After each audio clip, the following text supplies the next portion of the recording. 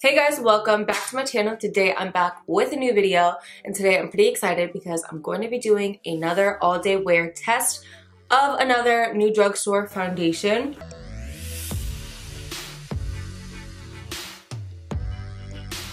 Today I'm going to be testing out the new Revlon Photo Ready Candid foundation.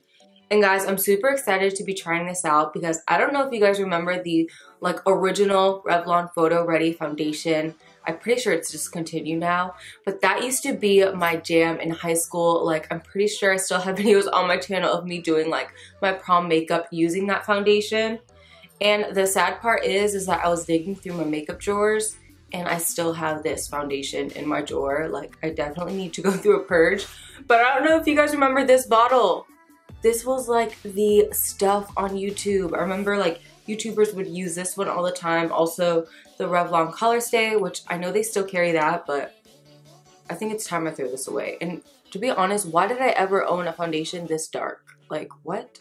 So I'm gonna go on to the Ulta website and see what this foundation is about. I've honestly haven't seen any reviews yet on this foundation, so I'm excited to be testing it out for you guys and letting you guys know about another hopefully good drugstore foundation. Alright, so on the Ulta website, as an anti-pollution foundation, it is skincare inspired foundation that's ultra blendable, ultra buildable, and infused with antioxidants and anti-pollution and anti-blue light ingredients. It doesn't have any oils, parabens, phthalates, I don't know how to say that, synthetic dyes, and fragrances. So that's really nice. It's a creamy texture that goes on like a moisturizer, then blends invisibly to even the skin tone. It's weightless. It has 31 shades, premium pump packaging, medium buildable coverage, natural finish, and keeps skin moisturized all day. So it doesn't really say what skin types it's for. It is oil free, but it is more of a moisturizing foundation. So I assume this would be for more normal to drier skin types. I'm personally right in the middle. I get very shiny in my T-zone, but I'm pretty normal to dry in this region here. So I'm gonna test it out for you guys, let you guys know how it wears throughout the day. I believe this foundation, I picked it up from my local Walmart for a whopping $8. I think it was $7.97. So it is very affordable. You get 0.75 ounces though instead of the full 1 ounce. And since it's a medium coverage, I'm sure you'd be using more of it if you wanted to get more coverage out of it. So something to keep in mind. It is on the cheaper spectrum of drugstore foundations, but you don't get as much product. And yeah, I think it's really cool that it's free of parabens, free of oil, and that it's anti-pollution. I've never really owned a foundation like that. So I'm going to be using a primer with this one just because I know my skin, and since I get shiny in the T-zone, if this is going to be a more hydrating moisturizer, I feel like I definitely need to put something to control the shine in this area. So I'm going to be using my Catrice Prime and Refine Primer. I love this primer for just controlling the oils in my T-zone and just smoothing out my pores on my nose. Oh yeah, and just so you guys know, I got my foundation in the shade 330 Light Honey. So on one side, I'm going to be applying it with a beauty sponge. On the other side, I'm going to be applying it with a brush. So it's definitely an exact match of my skin, which is really nice. Alright, this literally looks just like my skin. That's pretty cool. I'm hoping that this foundation works out because since it's such a lightweight finish, I can tell, and it blends right in and looks so natural. I feel like this would be the perfect summer foundation when you just want something on your skin to even it out, but you don't want to feel like you have a full face of makeup. You just want something really easy to blend out. So far the finish of this, it's definitely more of a satin finish. I do see a little tiny bit of a glow, but it's definitely not luminous. So it's definitely a true satin finish, and I'm definitely getting more of a medium coverage with it. I don't know if it's just because I'm applying it with my beauty blender. I mean, the description does say that it's a medium buildable foundation, and I can definitely still see some capillaries and pigment peeking through, which I'm completely okay with. I personally don't like a foundation be too heavy, and like I said, I think since it's so lightweight, this would be like a good summer foundation. Yeah, so far it's looking pretty good. It has like a nice natural glow to it. Feels very nice on the skin. It doesn't feel heavy. So I'm gonna apply it on this side using a brush. Start with one pump and then see how much I have to build up when I use a brush. Normally when I use a brush, I don't need nearly as much product. It gives me like the same amount of coverage without using like even like half the amount of product. Oh yeah, this definitely is giving way more coverage. Something about this brush, like literally will take the tiniest amount of foundation and just spread it really even over all the skin. Like I said, using literally just like a pea-sized amount of product.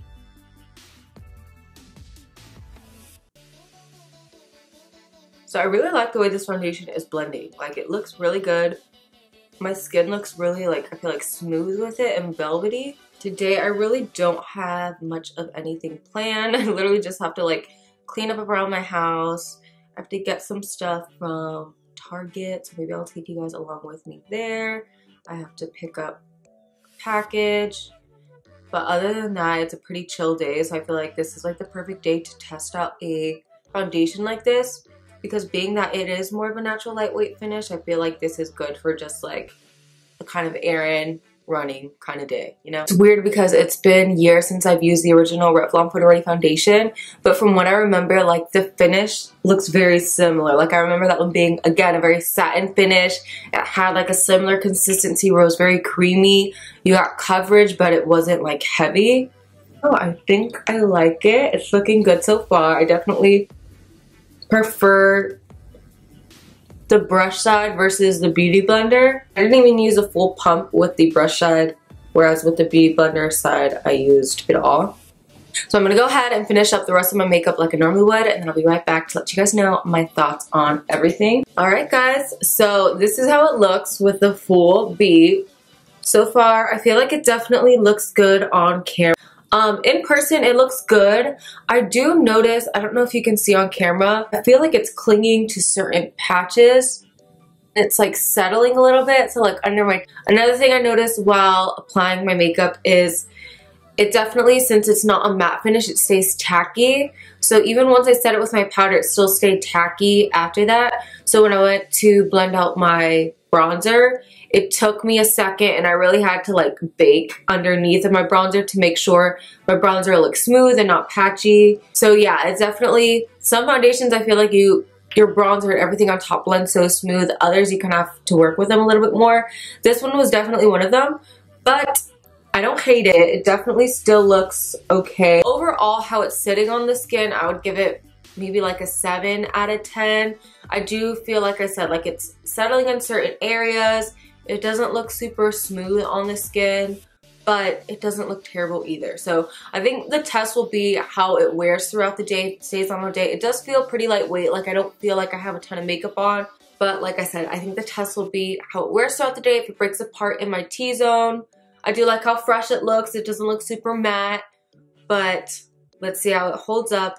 For the rest of the day, I don't have anything crazy planned today, so I'm literally just gonna be like in my house cleaning, maybe running a couple errands. But yeah, stay tuned if you want to see how this foundation holds. Oh yeah, sorry, I forgot to give you guys a time stamp. So it's currently 1 o'clock. Right here, you can kind of do you see? It's currently 1 o'clock. Sorry, I'm like downloading what I just filmed.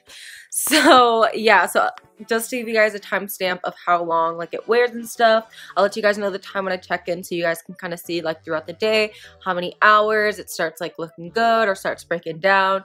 So yeah, stay tuned if you want to see how it wears. Guys, I'm back. Peep Alex in the background washing the dishes. I changed sweatshirts because I've just been pretty much like cleaning all day, and I just wanted to do a check-in. So far it's looking good. I feel like it hasn't like broken apart or anything. It's honestly only been on for 2 hours, but so far it's looking good. No big complaints. Let's see how much longer it wears. It still feels super lightweight. It doesn't feel heavy. I don't feel like I have a pound of makeup on, which is great. And yeah, I'll check in with you guys in a couple more hours to see how it holds up. Sorry for all the noise in the background. Literally have like the dryer going, dishes going. Hey guys, so it is currently almost 6 o'clock. I am still home. I'm currently right now like going through my makeup, trying to organize it. It is so like unorganized and messy, so I'm just trying to get a handle on this. But the makeup has been on for 5 hours now. It's still looking really good. I mean, obviously I haven't been doing anything crazy, but I feel like my makeup still looks untouched. And earlier, Alex and I were watching like TV on the couch for a little, and he did have his like head resting on me. And there wasn't much of any transfer. Like, you can't really tell that he was touching my face and messing up my makeup. It doesn't feel heavy. I'm not like super shiny anywhere, which is really nice. It's looking really good. It's still like for some reason is clinging to like certain areas here and on my forehead and under my chin.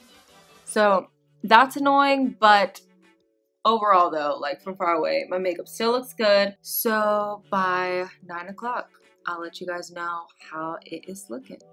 I have to organize all of this. Organize these drawers. They are, well, that one's not too bad, but like my other drawers, like look at this. This is such a disaster. So this is what I will continue to work on for the next couple hours. Oh yeah, I forgot to mention earlier, I was trying on a couple different like outfits and stuff that came in the mail. So I had stuff coming off, like on and off, like rubbing on my face and stuff.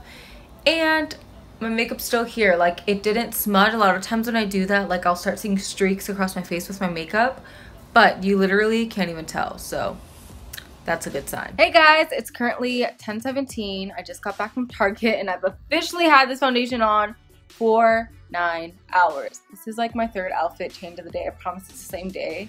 I've changed a lot today. As you can see, this is the foundation and it definitely started getting shiny probably around like the 8th or 9th hour.